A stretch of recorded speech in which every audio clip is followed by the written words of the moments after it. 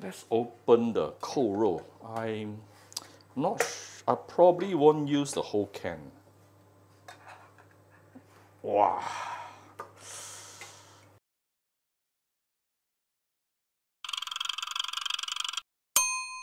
Cooking Appa. Hi, this is Cooking Appa.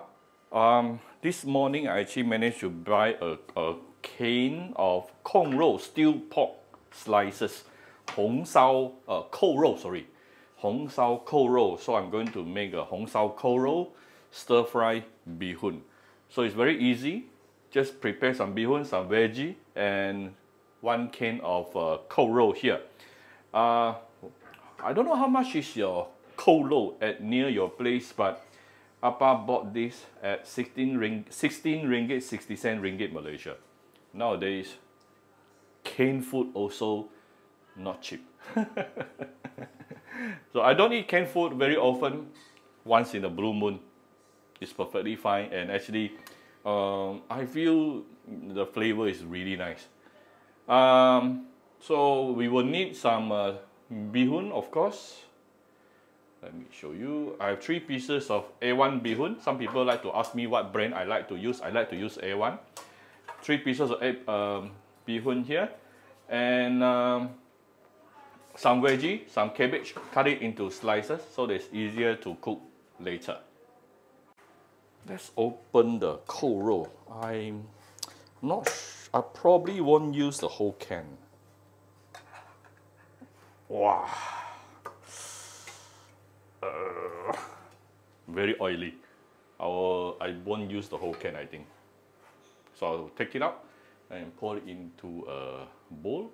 Alright, so I pour out the can here. I have the meat on one side and the sauce here.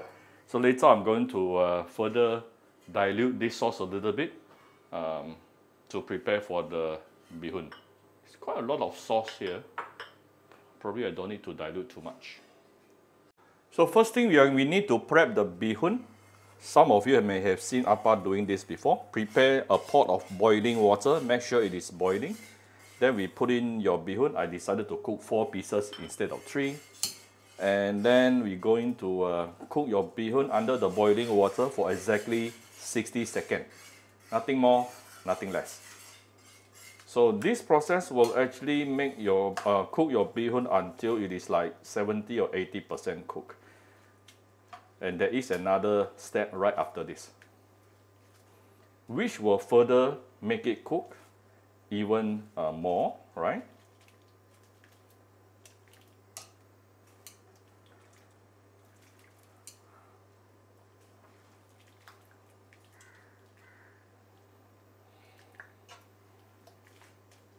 So that's the thing I like about electric hob,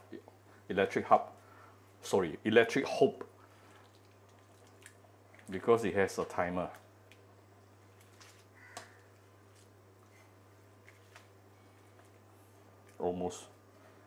Almost 60 seconds here. Get ready a pot at the side. Alright, now it's set 60 seconds. Put this over to the pot aside. Quickly show you. Alright, so the beehoon is inside this pot here, and I'm going to cover it with a lid. Now, what is this? It is going to continue cooking the beehoon using the residual heat inside, yeah? So while you are allowing the beehoon to continue cook with the residual heat aside, we can now prepare the sauce. Actually very simple. The sauce is already there. This is the sauce, which is coming together with the cane.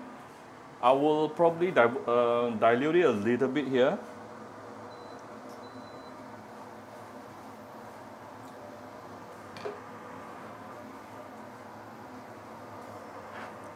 And I will put in the veggie.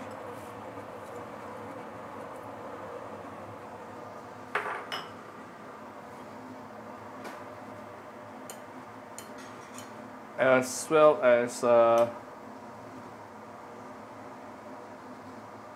some of the 2 pieces, right? 2 pieces of the meat here. I'm going to break it.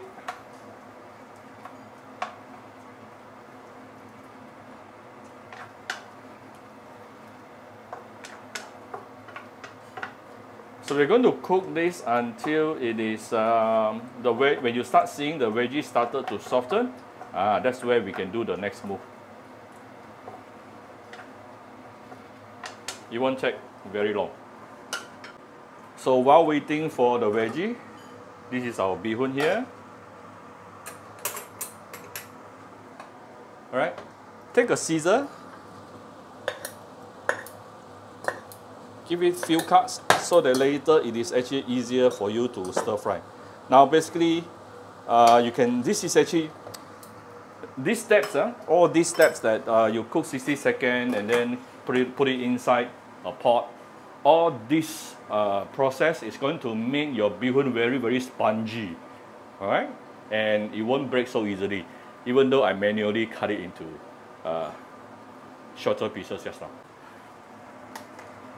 Remember just now I diluted with a little bit of water, so I'm going to add in a little bit of salt as well. This is actually about 1 minute only. The veggie already started to be softened. This is the time where we can actually add in the spongy beehoon. So the beehoon is already spongy before we added in.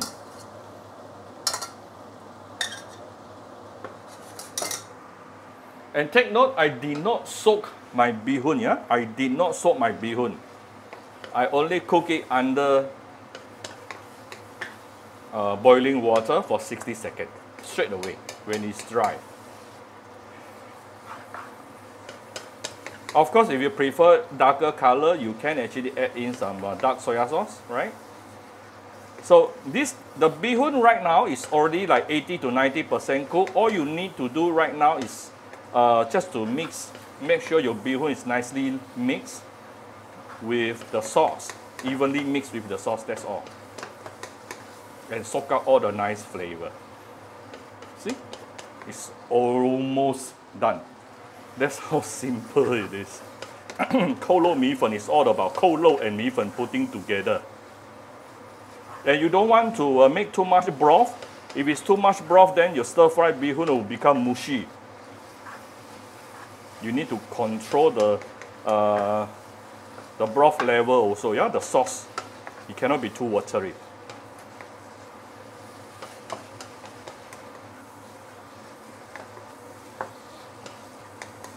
If you are not sure, put lesser rather than over.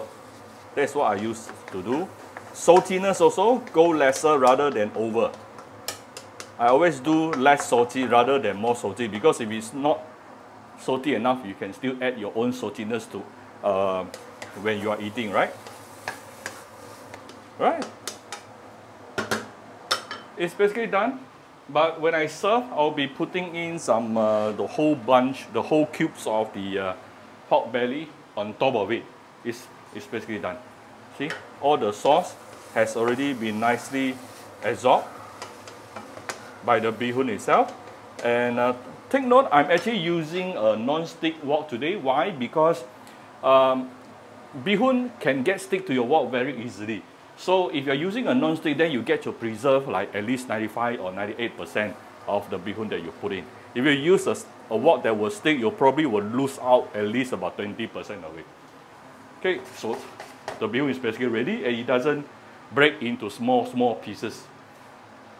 Why? Because after I added in, I only stir fry for a little bit of time. You don't stir fry for too long. The moment when you stir fry for too long, that's where the beehoon will start to break. Basically, it's done. I'm just going to give it a few dashes of white pepper. That's it. Gao-ting. So here is my 扣肉米粉. If you order this dish outside, usually it is actually darker. They will add some dark soya sauce, but my wife doesn't like anything too dark, so I did not add the dark soya sauce.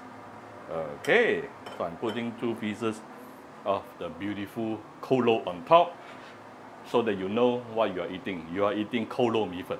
Alright, that's how simple it is. If you like, you can also add in some dried shrimp, but you may want to saute your dry shrimp a little bit. So if you like my video, sure do add my video on your Facebook to your friends. Come to Cooking Appa Facebook page to click like and follow button. Follow up on the Instagram and subscribe to Cooking Appa YouTube channel. Thank you very much. Bye bye.